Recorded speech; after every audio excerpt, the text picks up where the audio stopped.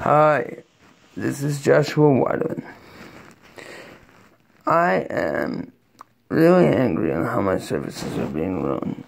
In my view, my group home is institutionalizing people because you don't have the right to choose who your roommates are or your staff, or to sit down and negotiate a fair and affordable rent. They take every dime you have. And to me, they are violating the Affordable Fair Housing Act when they do that. My girlfriend and I can't even ride in the same car to go to dinner because of a stupid policy. And we are our own people.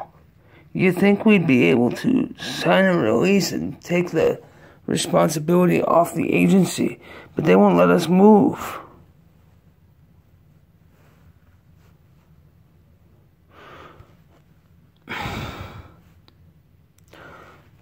People with disabilities need to dream again. They need to love again. They need to experience life again.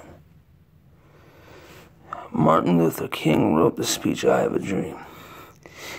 He wrote that speech to give people the same rights, the right to eat at a restaurant and sit down together, the right to drink out of the same water fountain, the right to use the same bathrooms,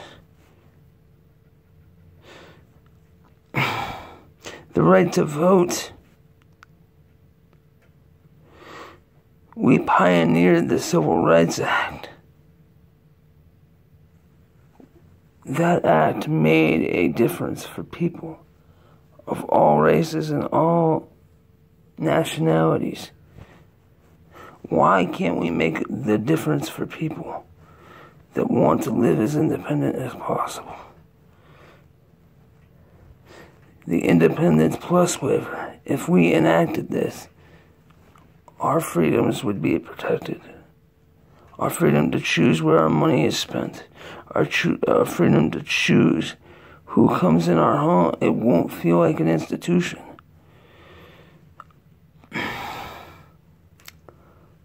Rosa Parks sat on the front of the bus. She was supposed to sit on the back of the bus, but she stood up for what she believed in. If we don't start standing up for what we believe in, then what we believe in doesn't mean anything, guys. I'm asking you to dream, let us love, and let us experience life. Thank you.